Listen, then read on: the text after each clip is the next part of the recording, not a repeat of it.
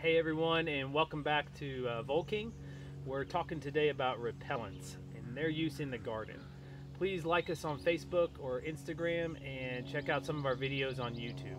So repellents have a long line of people that like them and don't like them, and do they work or not. And what I've found in 20 plus years of experience in landscape industry is the repellents will work.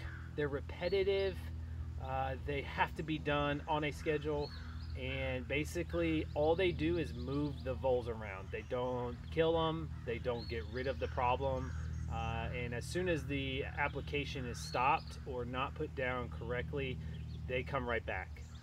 It's great for the repellent industry, but it is not great for the plants that we love and that we're just trying to protect. And so when I do use repellents, I use them in conjunction with Vole King. So we'll put our plants in Vole King baskets, and then sometimes I recommend putting repellent down during that installation to help further move the voles out, protect the roots, and allow for a safe planting area that when the voles do come back, the plants are already protected and there's no need to apply new aggregate, repellent, or anything else. The voles will not live there, and that's the whole point of Vole King. It's to prevent that food source so that voles can't reproduce and make families. And it's a one-time application, unlike a repellent that's going to be a season, a year-long constant application until the voles have moved, and then they'll come right back once the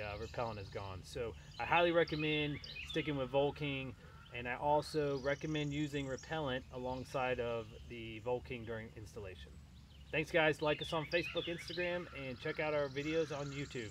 Happy planting.